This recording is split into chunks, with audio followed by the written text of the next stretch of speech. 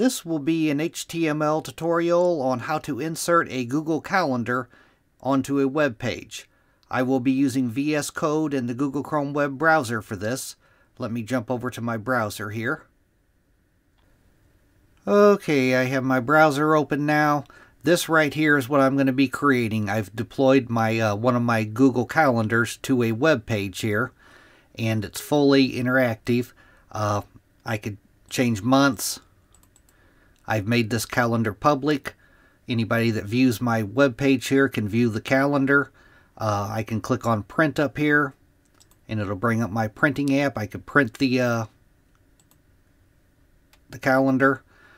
The way to do this, I'm going to go to my Google Calendar app. I'm going to open a new tab. I'm going to open google.com into a new tab. I'm going to go to that.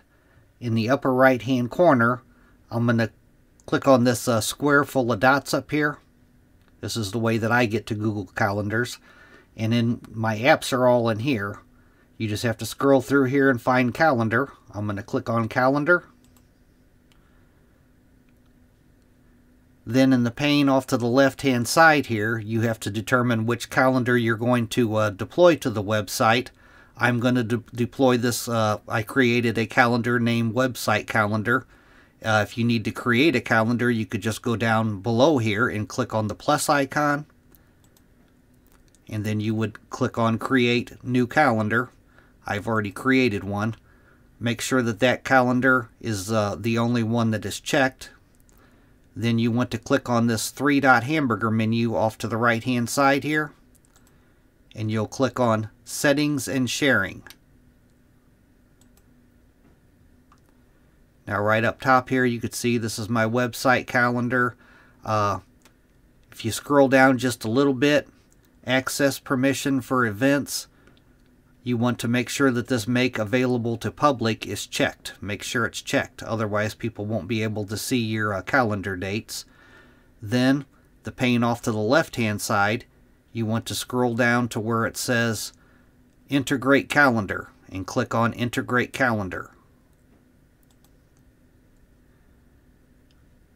Now underneath Integrate Calendar, you want to go down to where it says Customize. There'll be a little button down here that says Customize. You click on that.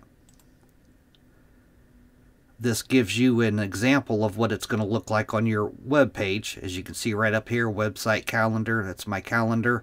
Off to the in the pane off to the left hand side, it gives you all different kinds of options. You can check or uncheck any of these. If I want to uncheck title, it'll show me what it looks like without that title on there. I'm going to leave it on there. You could change the width or height of the calendar right here. You could also do that in your code editor. It gives you all different kinds of options down here. I have my holidays in the United States checked also, because that gives me the holidays here. You could check that or uncheck that. After you choose the options that you want, you just go up to the top up here where it says Embedded Code. Off to the right, you'll see a little icon there. If you click on that icon, it copies this code to your clipboard. Then you want to jump over to VS Code. Okay, I have VS Code open now. I just have a simple HTML document here, just the HTML boilerplate here. And first thing I'm going to do, I'm going to go to my opening body tag right up here. I'm going to put my mouse cursor at the end.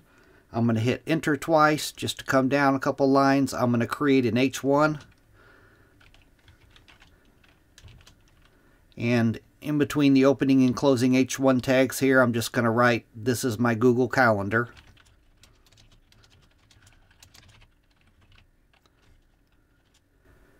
Then I'm going to put my mouse cursor outside of that closing H1 tag. I'm going to hit enter a couple more times.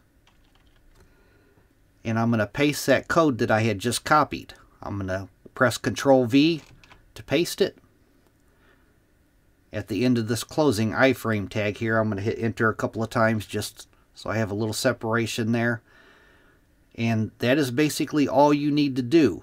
Now, if you run this through a HTML validator, it's going to throw a couple errors. Let me jump over to my validator here.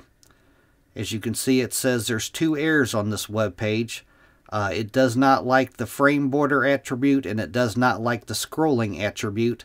It says to add them in CSS instead.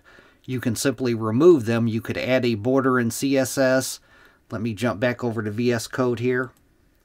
These are the 2 attributes right here that it does not like. So I'm just going to remove them. Like I said, you could always add them in CSS. You could add a frame border in CSS. And from here, you could change the width and height of your calendar. There's a million different ways you can go with this.